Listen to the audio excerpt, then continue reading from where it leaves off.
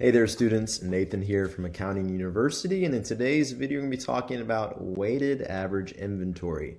We're going to go through some examples and show you how to calculate it using a real problem. Let's get into it.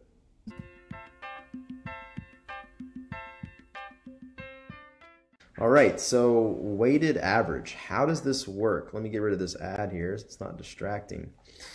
Weighted average is kind of what it sounds like. It is the average of your inventory. And so what you're really doing here with this inventory is you're taking your total inventory cost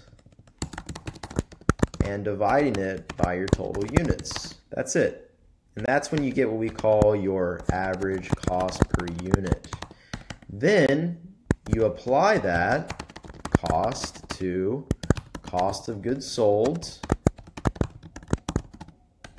and ending inventory. It's a lot simpler than LIFO and FIFO, where you have to either look at when the units were brought in and go from there.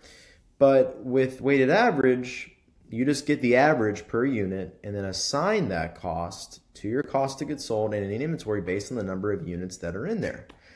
And so that's really the basic gist behind it. It always depends on, what the cost of your inventory is and how it affects your income or your assets. But with weighted average, it's hard to know. You have to get the average first to see how it's going to affect your balance sheet and your income statement.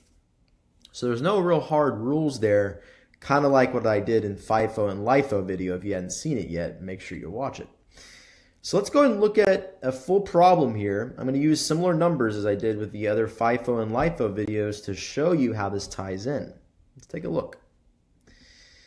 So as you see here, and I won't zoom too far in, I'm going to have the number of units here, cost per unit, and the total cost. And right down here, it should say 1,000. That's the total cost of that last batch. Oh, okay, I'll have to write that in, looks like. So, $1,000.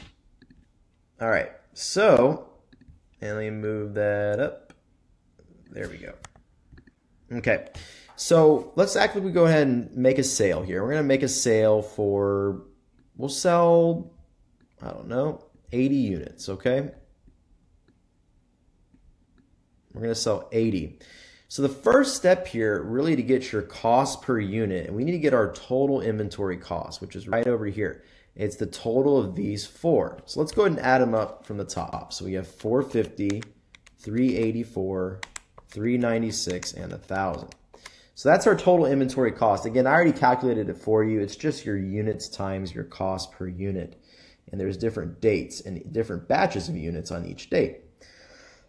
So I got a total cost here of 2,230. So that's our total inventory cost there. From here, though, we're going to get our total units that we had in our inventory. So we're going to add them up, starting from 25 all the way to 40. So 25 plus 32 plus 18 plus 40.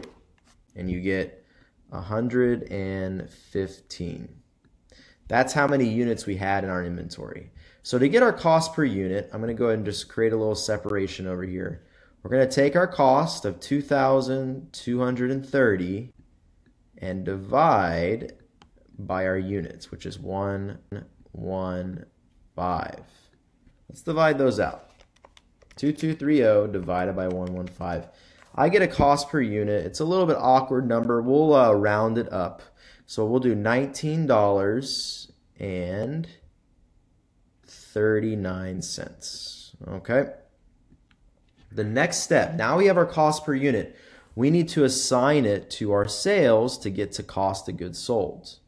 So COGS, we multiply that number, the one we just got, $19.39 times our 80 units we sold.